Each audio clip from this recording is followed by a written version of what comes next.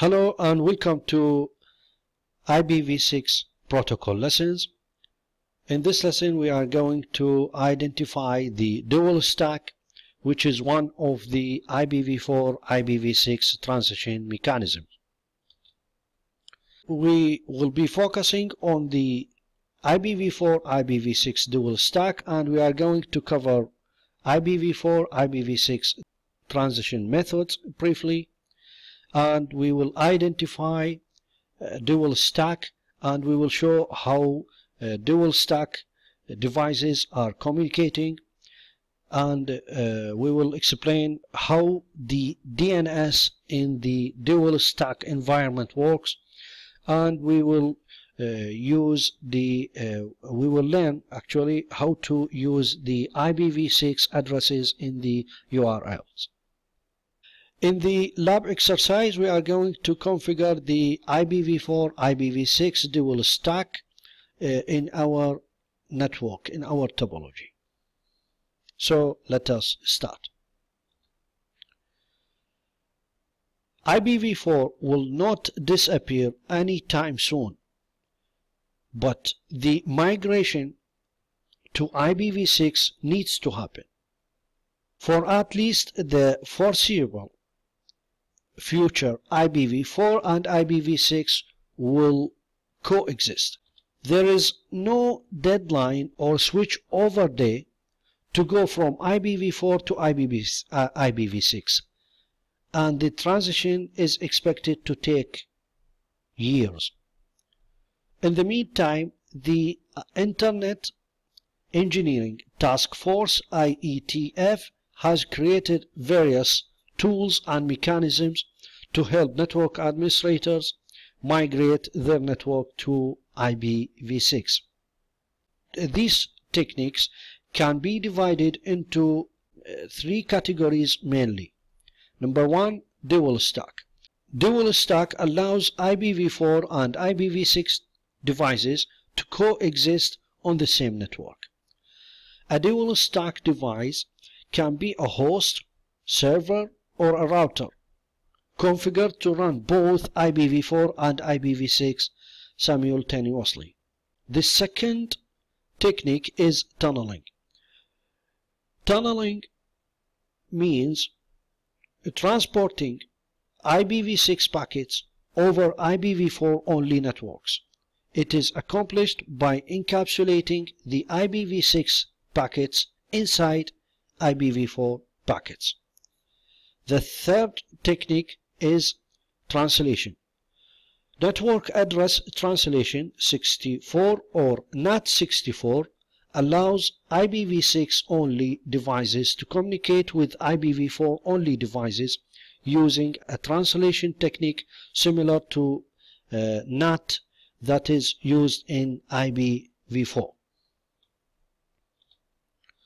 Okay, now let us identify our main focus, which is dual stack. Dual stack means implementing both IPv4 and IPv6 protocol on same devices.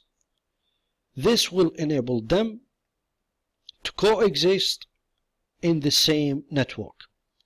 A dual stack device actually has complete support for both IPv4 and IPv6. A dual stack device can be a host, printer, server, router, or any other device, but any device should support both IPv4 and IPv6. If we have now dual stack configured in our network, there will be two parts actually, IPv4 part and IPv6 part. In the IPv4 part, there are protocols and techniques related to IPv4 should be supported, like IPv4 addresses, Address Resolution Protocol (ARP), Internet Control Message Protocol (ICMP) for IPv4, and the routers should support both IPv4 static routing and IPv4 dynamic routing. In the IPv6 part of the network, the techniques related to IPv6 should be supported also, such as IPv6 global unicast and link local addresses, ICMPv6 operations, including SLAC, which is stateless address auto configuration, and DAD, that is duplicate address detection. And the routers should support both static and dynamic IPv6 protocols, and they should also enable to send the ICMPv6 router advertisement messages and can perform tunneling and translation services. So this is an overview of the dual stack environment in a network.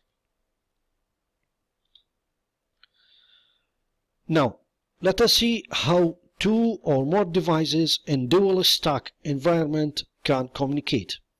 When a dual stack device is communicating with an IPv4 device, it behaves like an IPv4 only device. And when communicating with an IPv6 device, it acts like an IPv6 only device. The application layer inside the OSI can be carried in a TCP or UDP segment. This segment identified by the transport layer port number. So the port number could be used to identify the application, and this port numbers can be used in both stack, in IPv4 and IPv6. Now the segment is then encapsulated in an IP actually packet with the data or payload identified by the protocol field in IPv4 and next header field in IPv6. So after we encapsulate the segment in an IP, we will use the protocol number field in IPv4 and next header field in IPv6 to identify the protocol, to identify which IP we use, either IPv4 or IPv6. For transport over the link, the IPv4 packet is encapsulated now in an Ethernet in the data link layer, and we use 0800 as ID for the Ethernet frame to identify it as IPv4 Ethernet frame, while in IPv6 we use 08DD ID to identify it as an IPv6 Ethernet frame. The frame now is not treated, the Ethernet frame is not treated any differently by the switch, despite that the Ethernet is at layer 2 has a different type field when carrying an IPv6 packet. The switch can still forward frames regardless of whether its payload is in an IPv4 or an IPv6 packet. So there is no difference between the forwarding process that is done in the switches at layer 2. Now, how DNS works in dual stack environment. The application that supports both IPv4 and IPv6 protocol stack requests all available addresses for the fully qualified domain name FQDN from a DNS. In this case, the DNS server replies with all available addresses. This can include both IPv4 and IPv6 addresses. If the DNS server sends both IPv4 and IPv6 addresses, the operating system chooses which one to use. So if we get reply include both IPv6 and IPv4 addresses, the DNS will choose which one to use. In most cases, the application defaults to the IPv6 address, but this is dependent upon the operating system. So the default address is IPv6, but we can't change it. We can't, switch it to IPv4. The device then, after the operating system chooses the address, either IPv4, IPv6, the device then connects to the source using the selected IP protocol stack. So it is easy to understand how the DNS works in a dual stack environment. Now, when an IP address is used instead of domain name, the application uses the protocol stack associated with a particular IP address.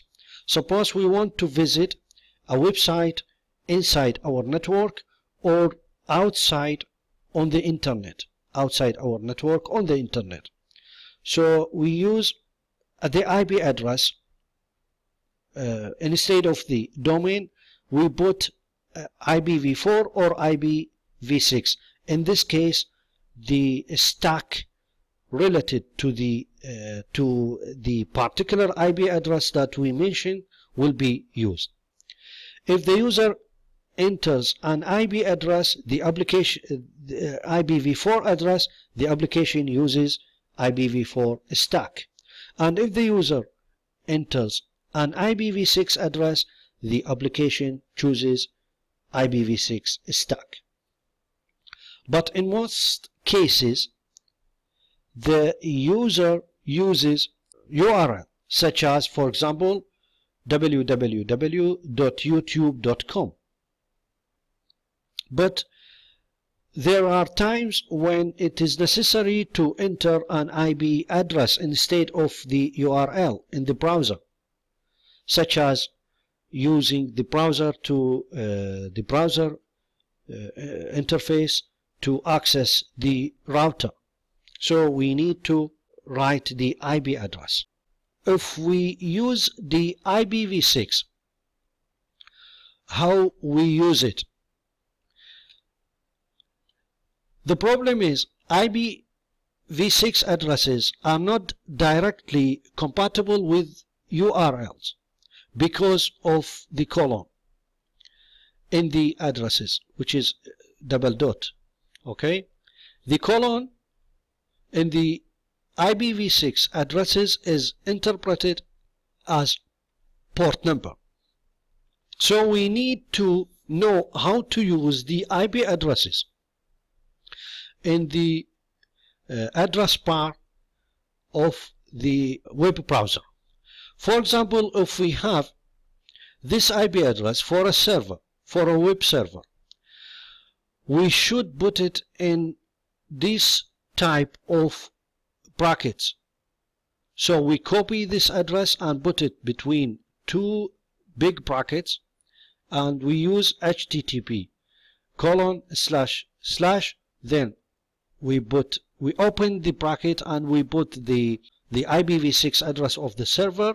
Then we can use, for example, the port as in here in the second example, or we can use without any port, or we can use /home if we want to go to this folder inside the web server.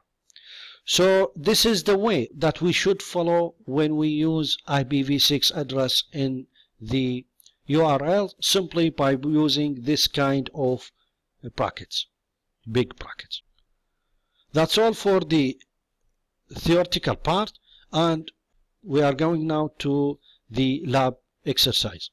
Thank you for watching and see you in the lab exercise lesson.